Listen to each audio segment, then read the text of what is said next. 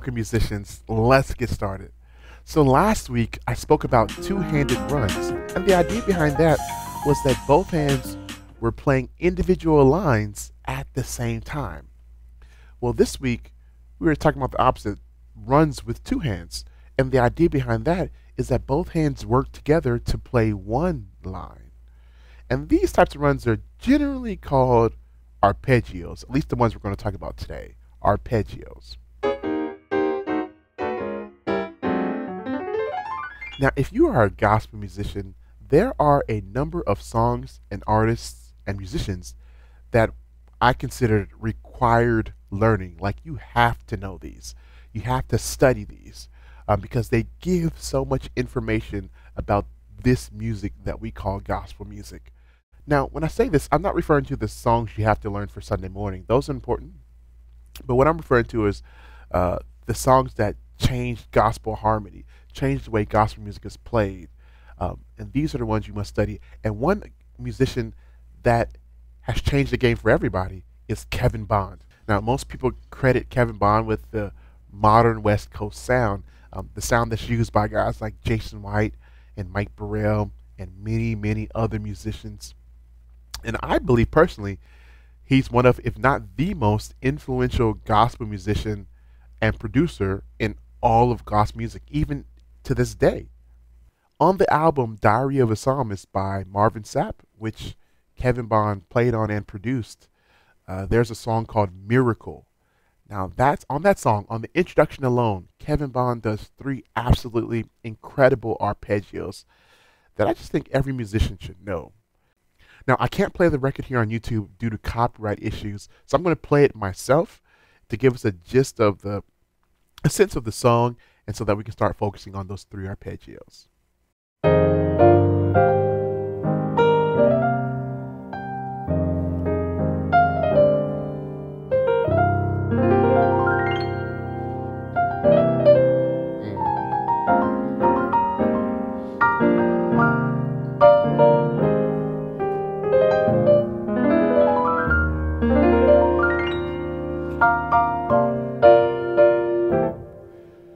All right, so that's the song. You can see it's pretty involved. There's a lot there, but there were 3 really incredible arpeggios that Kevin Bond did that we're going to focus on. So let's jump right into it.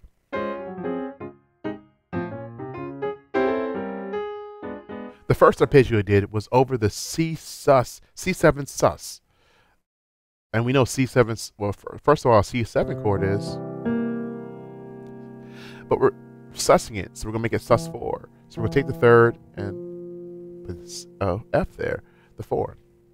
And so what he did was he actually just played those notes, those very notes, but in this order, and then ended on top. So over time. And so notice the left hand is playing 1 note and the right hand is playing 3 notes. So that's over a C bass. You see?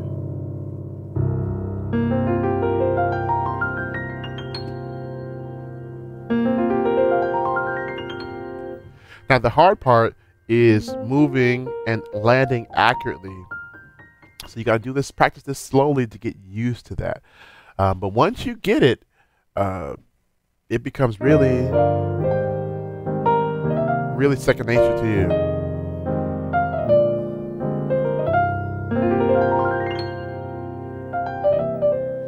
Right, so that's the first run. C7 sus. Uses the same notes of the chord. Nothing special. Let's go to the second one. Now the second arpeggio that Bond did occurs on the B flat 7. So he goes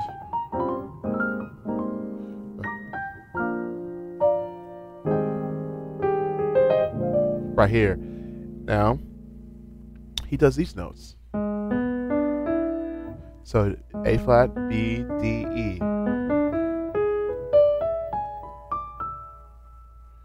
So if we look at that, it's the flat 7 of B flat, the flat 9, the 3rd, and the sharp 11.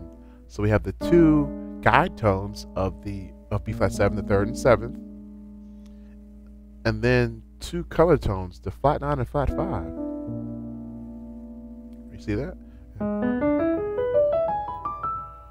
Then he comes out of it, and then it goes into the next run. But one more time.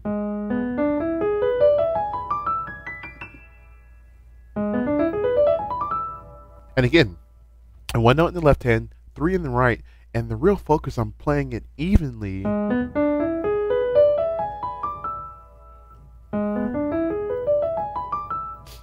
Now the tendency is to want to just use a sustain pedal to cover up and be sloppy, but the cleaner we are, the less we have to depend on the sustain pedal to clean up our run not being even. And while I'm here on this one, let me just give you a couple of variations. I love doing something similar, but I'll do 2 notes in the left hand, A flat and B flat, and I'll do 4 notes in the right hand often. So I'll do this.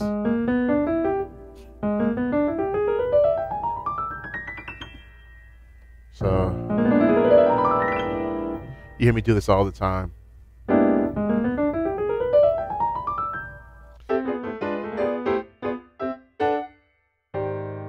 And the 3rd arpeggio he did was on the E flat major. He did this.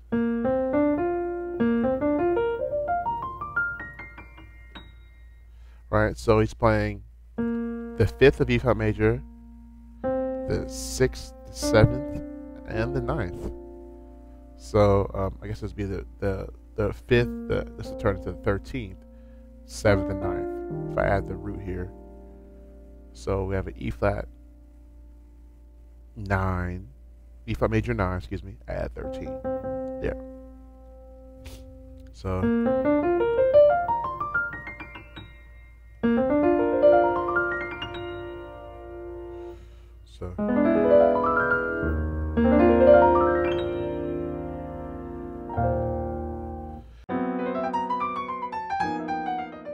all right, so how do you practice this?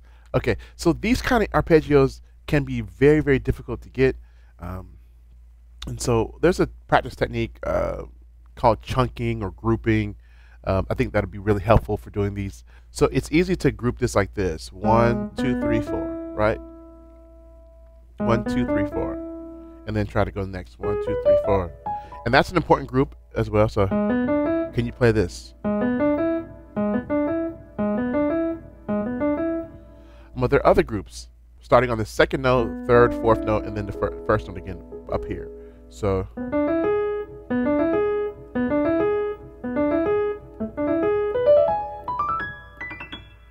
let's group it again. Let's make this note, this note, this note, this note in this order group. So keep the same fingering.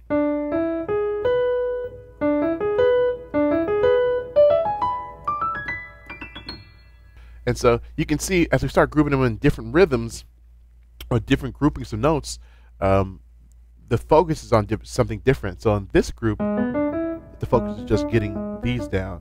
This next group is getting the left hand over. The next grouping is getting the right hand to move. And so forth and so on. So that's a good way to practice it. Besides the tried and true methods, which is just going slowly. Now, if you're going to take just the rote method of just going up and down and not do a grouping thing, I would say always, whenever you need to stop on after the cross. So don't stop here. Practice stopping. Make the cross.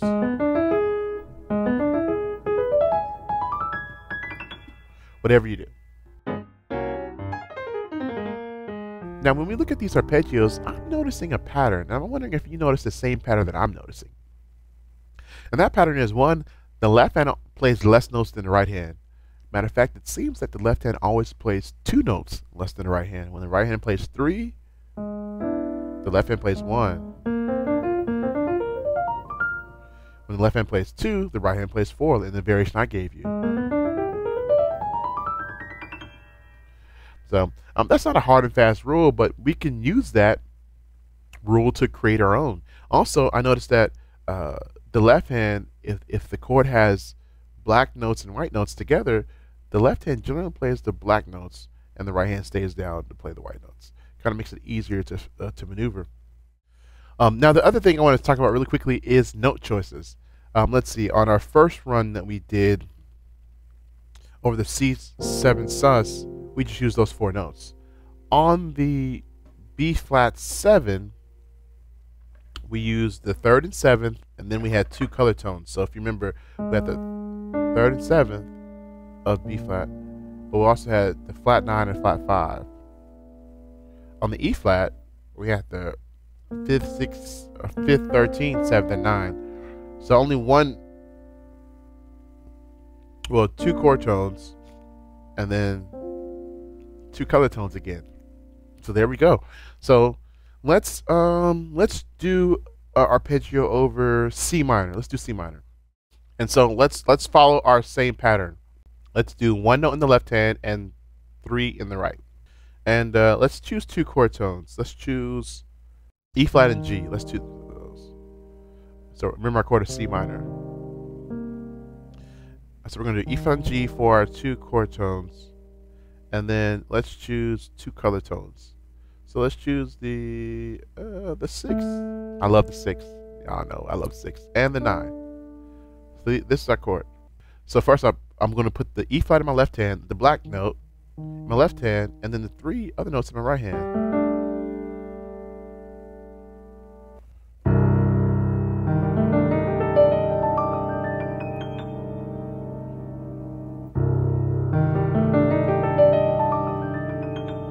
And I'm using 1, 2, 4 on my left hand. I'm my right hand on this one. So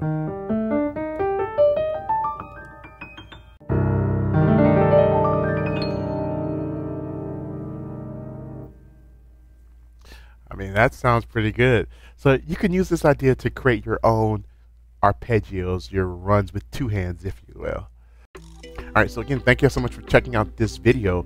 Now make sure you grab that free PDF that I have in the description box, where I talk about all the different musicians, not all, it's not a comprehensive list, but many of the musicians and artists' songs that you should know. And I also include links in there for you.